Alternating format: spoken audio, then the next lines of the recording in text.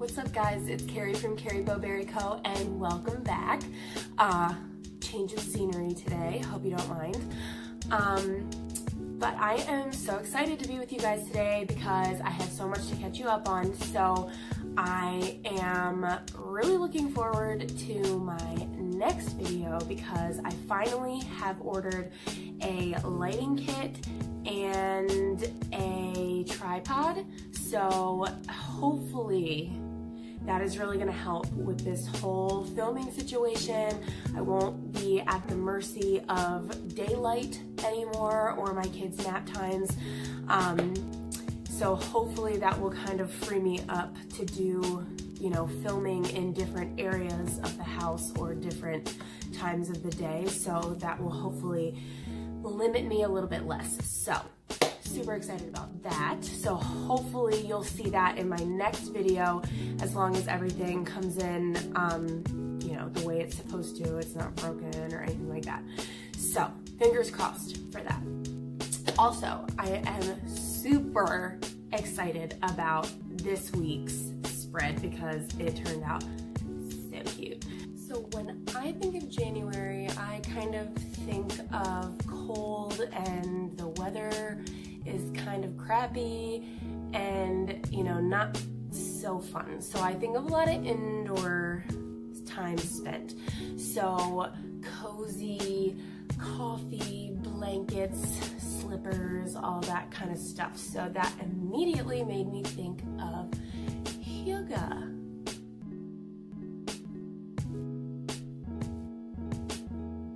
So that's what I went with my theme this week. I got this book from my sister-in-law last year for Christmas, who is also a stay-at-home mom. So, you know, we were kind of talking about the Hygge Life, basically. So, thank you, Natalie. I've been kind of diving into this, and this was my whole inspiration for my theme this week.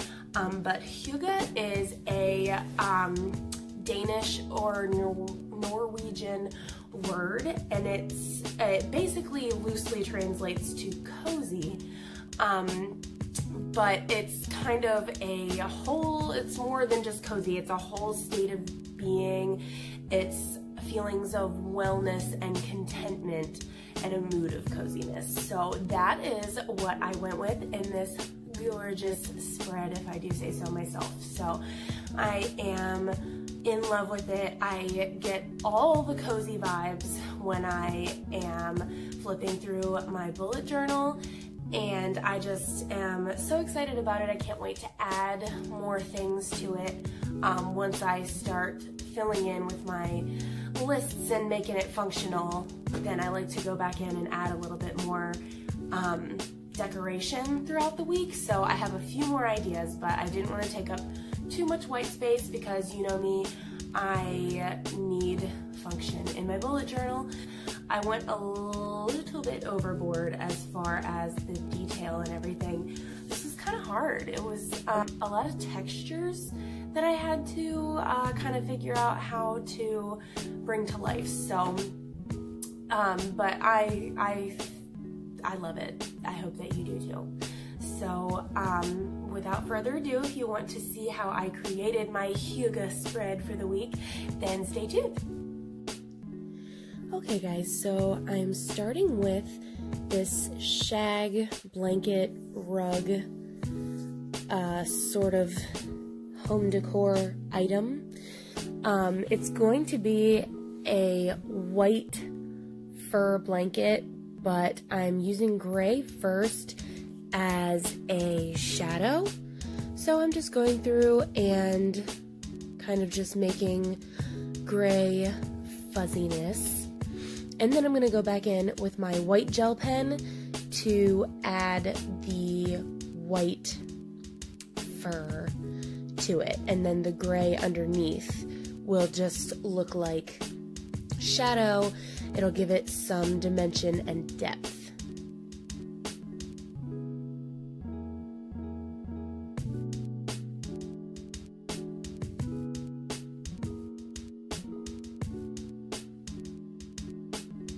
And just going back through and going back over the spots that I feel are a little bit too dark. So just adding a little bit more white in those darker spots.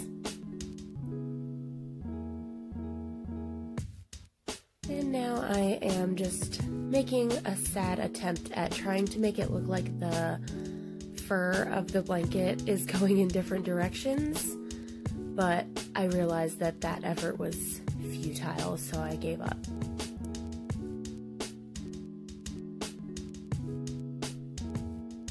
So now I am just going in and adding coffee to all of my cups and mugs throughout the spread.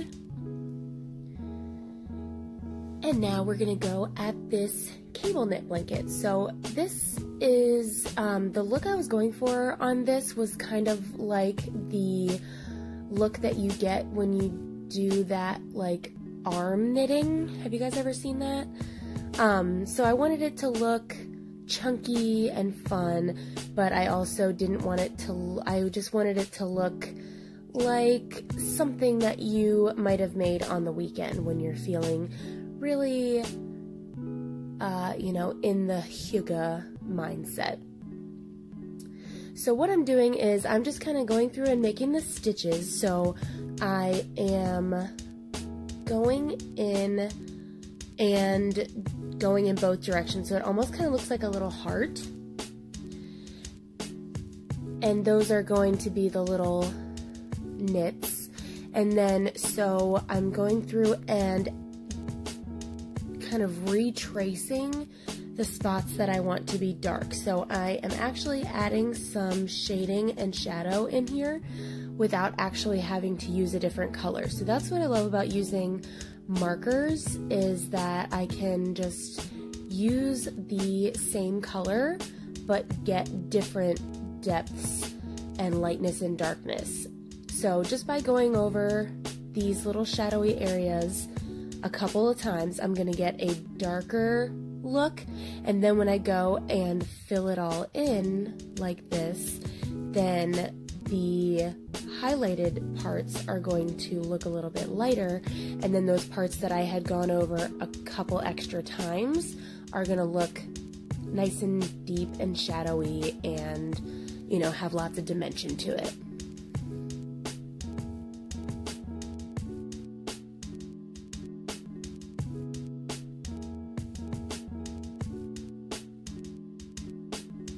So now it's time for these super cute fuzzy socks. So I wanted them to look really like slouchy, the kind of like fuzzy, heavy socks that you wear in a month like January, at least where I live.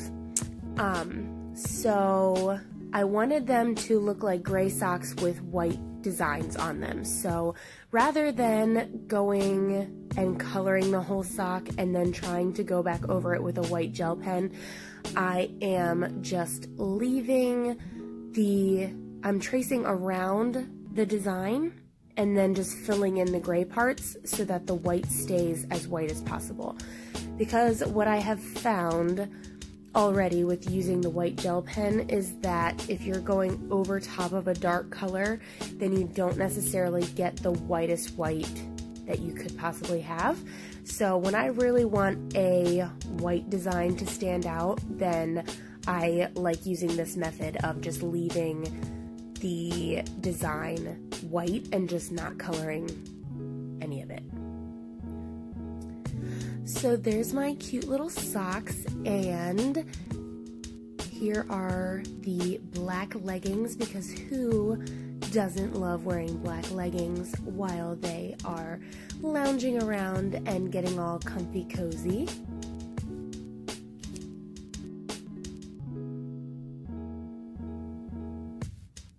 So I keep kind of jumping around here because there's certain elements that I know I want to be a certain color. I already have that planned out in my head, whereas there's other elements that I'm not quite sure yet. So what I like to do when that happens is go through and do the elements that I already have the colors planned out, and then that way I can kind of see how the spread is coming together and the parts that I don't really know yet what color I want to make it, that decision becomes easier once I start laying down colors in other places.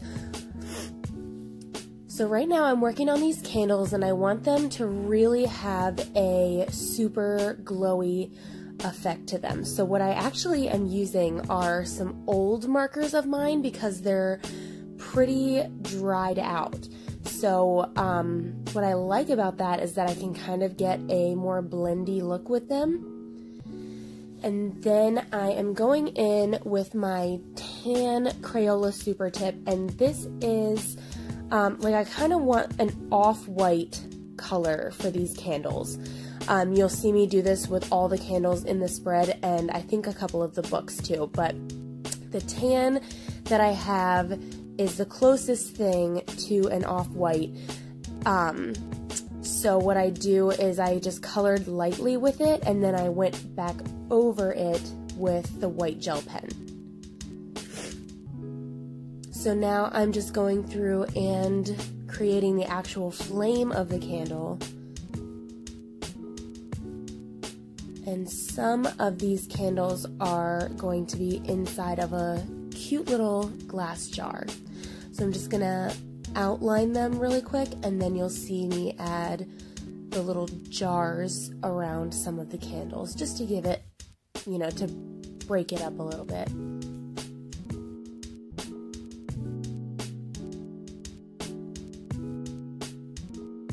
And my apologies that my hair keeps popping into frame. You know, with this spread being so detailed, a lot of times I had to just really get down close to see what I was doing. So that hair just kept sneaking on in there. So my apologies. Hopefully the next video that I make, I'll be able to get some different angles going with my new tabletop tripod. So we shall see. So now I am going in to create the firewood. So I'm using it, you can't really tell from this distance, but I'm using similar but slightly different browns to make the different twigs and logs for the fire, so that they all look cohesive and they all look, you know, like wood, and that they came from the same tree, but, you know, just to kind of give it some contrast.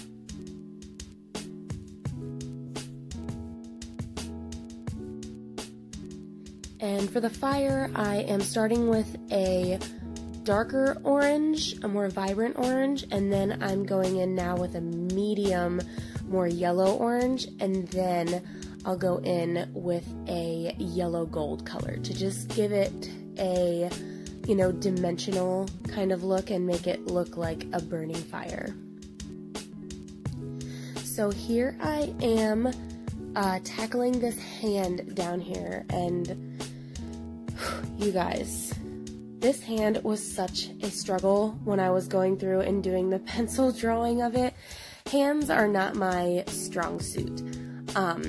So the amount of time that it took me to get this hand the way I wanted it was just absolutely ridiculous. But I finally got it the way that I wanted it. I refused to give up on it. And I actually think that it ended up turning out really, really cute. And one thing that I have discovered between this spread and also the set of hands in my hot cocoa spread, one thing that really, really helps me with the hand situation is these sleeves. So kind of having those like super long slouchy sleeves like that go all the way up to almost the fingers, that really eliminates a lot of the hand struggle that I encounter. So little tip for you, if you also struggle with drawing hands, then just add one of those little hygge type sleeves, and that really helps me. So I'm creating the same effect with this candle over here. I used the different yellows and oranges to get that glowy look, and then I combined the tan marker and white gel pen. And then I'm just outlining my coffee cup over here.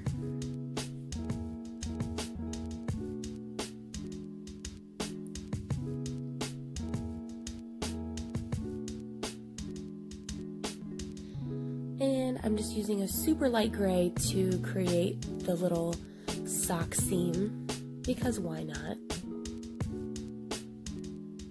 While we're at it, we'll just go ahead and tackle the rest of the outlines of these coffee cups.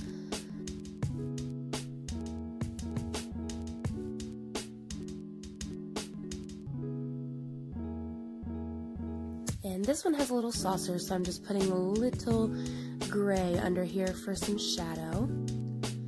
And now we are going for this, I guess I'm calling it a journal since it just has a little heart on it, but I'm doing the same thing over here for that off-white color. So I started with some tan, and now I'm just going over top of that with a white gel pen to give it more of an off-white look, not so much a tan look.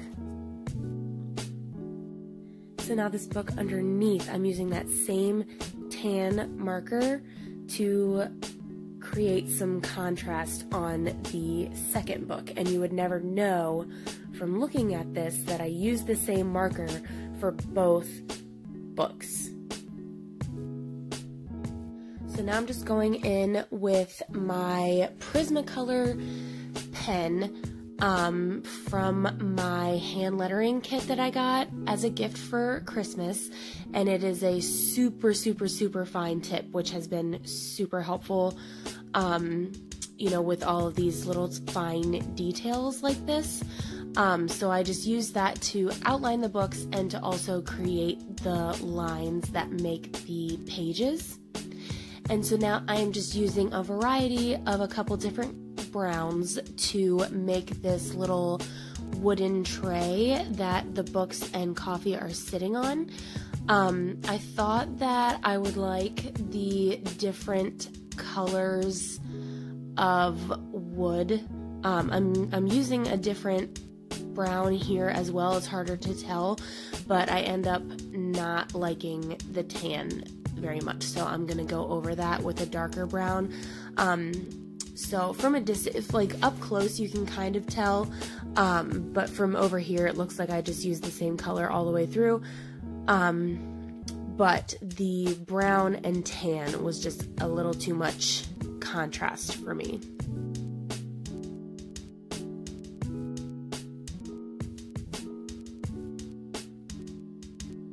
And just check to see if that white gel pen is dry. So now I'm going in with a different gel pen. This one's called Stardust, and it's just kind of a cute little sparkly color.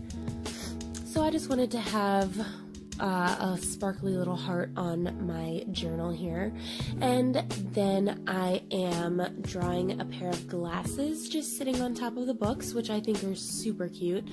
But I end up not loving how the arms look. So I'm going over it with that Stardust gel pen to make it look like the glasses have metal arms versus having dark brown arms that match the frames. So now I am finally starting on this little armchair down here. I was so excited to include this because it just screamed coziness to me. However, I was so intimidated to draw it and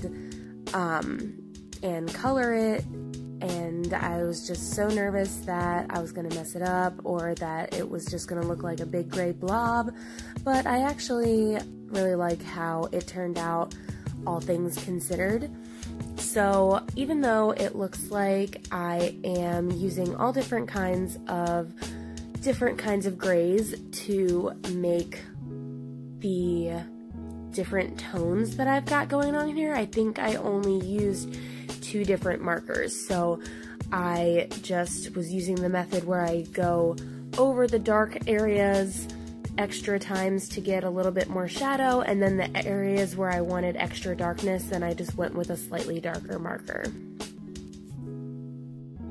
And now this throw Afghan, I guess you could call it. Same thing here. I was so excited to include this and I wanted it to turn out really nice. However, I was, oh, there's my little baby hand.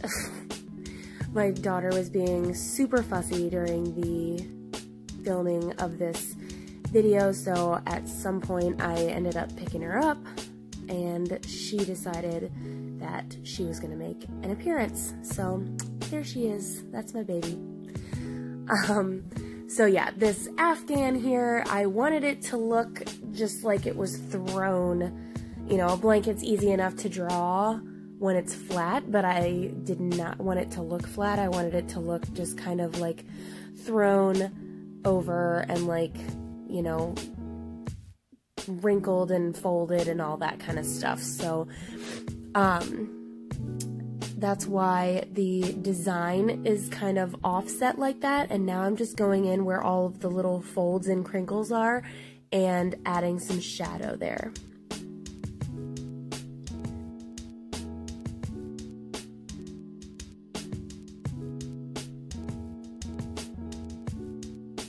So I'm just using my fine black pen to just add a little more definition to the armchair.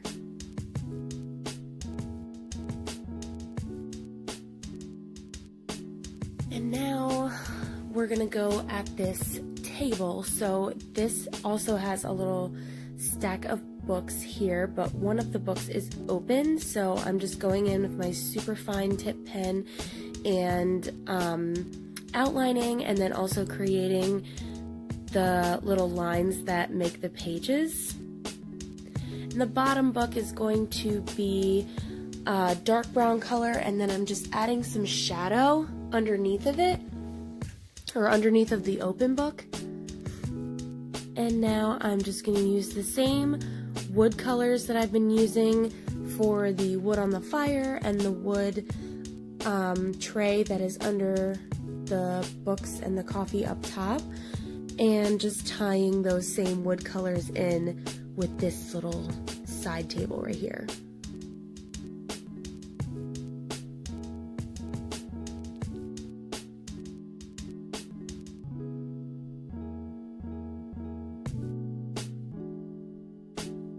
So for the dates, I decided to try something that I haven't done yet, and that is to have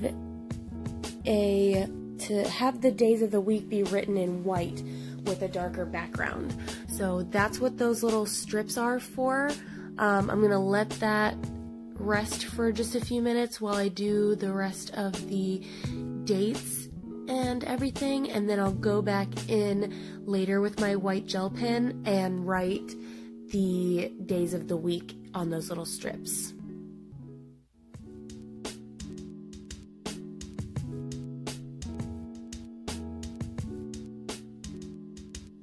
So down here, I just finished up the chart for my habit tracker, and now I'm working on my next week box.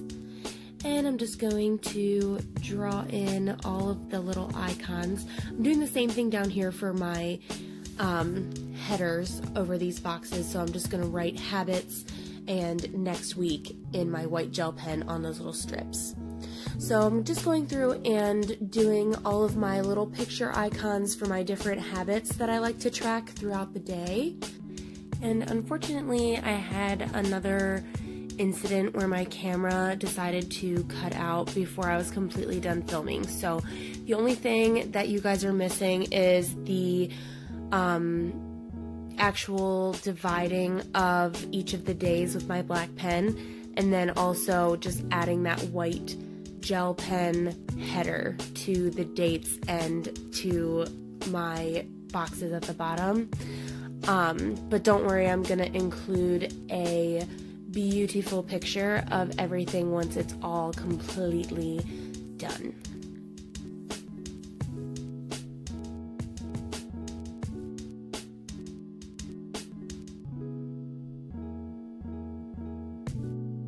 all done, and ain't she a beaut? So I wish that I could have captured the last bit of this video, but up on the 6th and the 7th, I have 2 birthdays this week, and my camera cut out before I outlined them and did the lettering on there, which makes me really sad. I wish that it was included, but there will be plenty more videos to come where, you know, I'll be able to show you guys how I do that and all that good stuff. So it's sad for now, but you know, we have many more weeks to come. But with or without the last couple seconds of footage, I still love this spread. I think it's so cute, and I hope you do too. Alright guys, thank you so much for watching. I'm so happy that you joined me this week. I really hope that you are getting all the hygge vibes and you're feeling nice and cozy and in a content state of being. So yeah, I hope that this inspired you. I hope that it will inspire you either in your bullet journal life or in your real life. So if you have not already, go ahead and follow me on Instagram at @carryboberryco.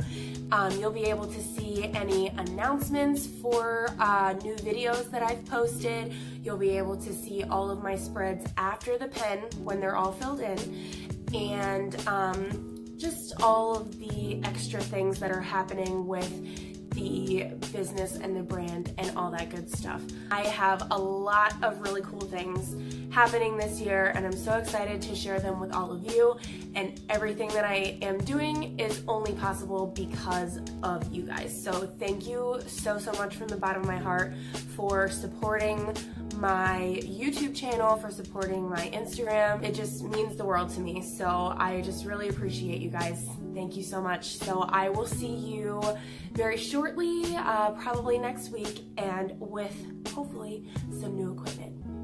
So if you guys haven't already, please subscribe so that you can see all of the future loveliness that is to come. Thanks so much, guys. See you next time.